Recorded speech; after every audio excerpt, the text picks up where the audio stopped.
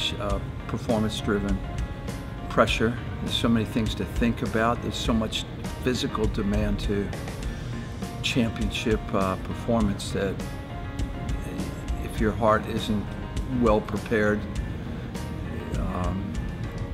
we're in big trouble. Really cool experience. I think everyone that's part of the tour really enjoyed it. You know, this trip has definitely helped me, and I'm going to take a lot of things out of it to help me when I do go back to Australia. Hopefully I can take some of the things I've learned and share that with my teammates back at Hawthorn as well. And I think I can speak for everyone who was on the trip. We definitely got a lot out of meeting those people, and it's something that I'll always remember. So Heart of Champions tours kind of get to the heart of championship living, and this tour I think gave us opportunities not just to get a veneer of professional sports, but get to the heart of it, get way backstage and deeper. So those are the first few things that come to mind from Heart of Champions tour. Yeah, I didn't know what to expect from you know, a life coach. I've never really dealt with one, but Coach Mo he's a great man, and he genuinely cares about people, and he likes to influence and really drive people in life, not only in sport or in careers or wherever they want to go, but in life in general, sort of finding that meaning and what you want to do with your life. All right, right there, I guess I should shake your hand. That's a pass. So you running, you peeling out, and then all of a sudden you just got to drop this sucker. Get back again. That's fast. We've just taken a tour of the Brooklyn Nets facility. Really cool experience. I think everyone that's part of the tour really enjoyed it. I think coming along and obviously seeing, you know, the training centre, but also learning a little bit about you know, how the players prepare for games, how they recover. Not too different to the way you know, we prepare for games, I guess, as AFL players. I think the only difference is, you know, they're backing up every second day. So yeah, really enjoyed it, and everyone's out in the courts having shots now, which they're really enjoying. So it's been a really great day. Sat above the two courts, and we got invited by Brett Brown, which is lovely of him to do that.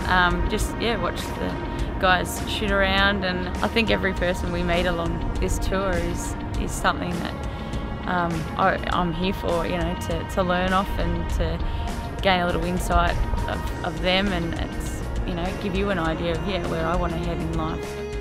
There's lots in a coaching role that you can't do all the time, so I get that as well, but it did also allow you outside.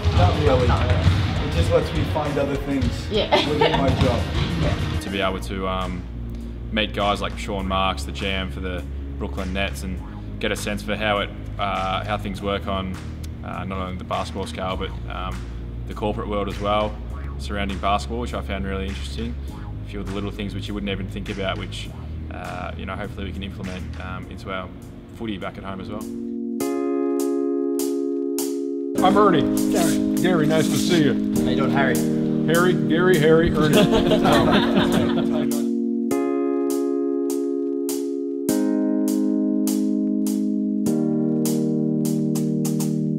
Leadership and following somehow had to come into play. You just have to make sure that you're following someone or something well. And if you do, then there's a chance to really move or impact, create a movement. For all of you in your sport or your profession, you want to feel like, gee whiz, did I make a difference? The people who changed the world were the people who cared, and the people who didn't change the world were the people who didn't care. Technique's not there.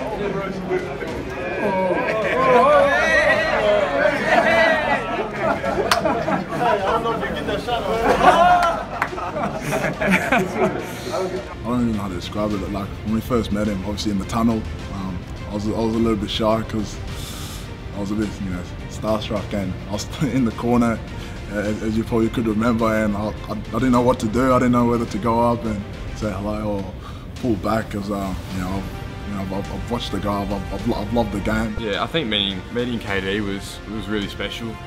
It's nice to actually be able to spend some time with them and realise that you know, why he's just a regular person. So it wasn't just like a, you know, hello, like a 5-minute chat. Like he really did open up and, you know, told us some personal things. And yeah, I think it's a great experience for me. You know, just for him to open. I didn't think he would open up that much, but you know, for him to share his stories and things he's gone through and how he got to the top level, and you know, I just loved it. So. Yeah, I think that's what made everything so special, is that we got to see him and meet him on a personal level rather than a meet and greet like you mentioned, and just his signature. We really got to know Kevin Durant as a person. Anything that I can do to inspire the youth where I come from first and then around the world. I mean, I want to start at home first. I know it takes a long time to really impact the kid's life, and I think that's an everyday process, but somebody they can look up to, I wish I had that growing up. I wish I can look towards somebody and say, this is where I want to go. So.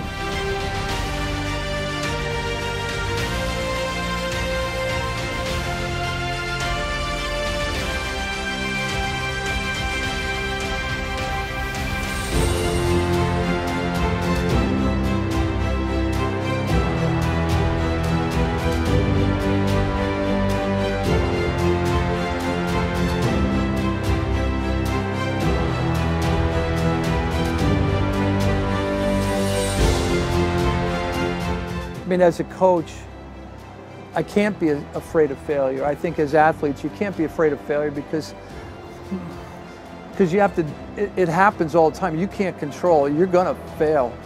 It's almost a question of how you manage your failures, right?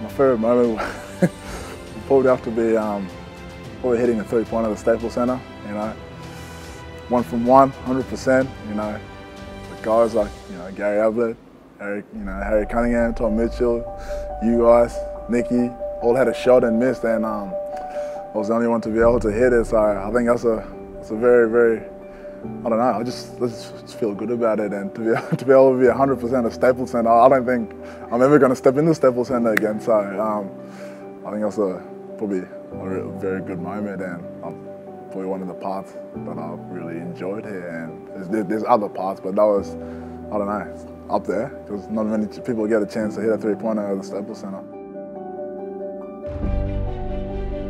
Yeah, I sort of didn't know what to expect with these guys, at such a high stature. I didn't think they'd give as much time as what they did. They'd be very time restricted with their heavy schedules they've got, but they were absolutely amazing with the amount of time they gave us and the amount of care.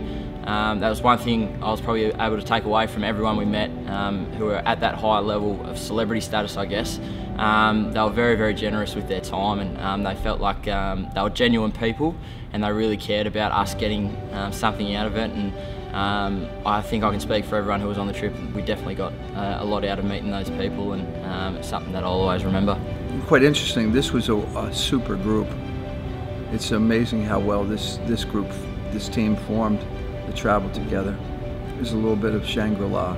I know we met Curry and Durant and a few of the NBA legends, but I think it's just having this group that's probably want to remember very well. I'm obviously going to remember meeting the other guys, but it's just the whole group just being together, because I know I've made friends that I want to have forever, and I think that's just probably a big thing to take out of this trip.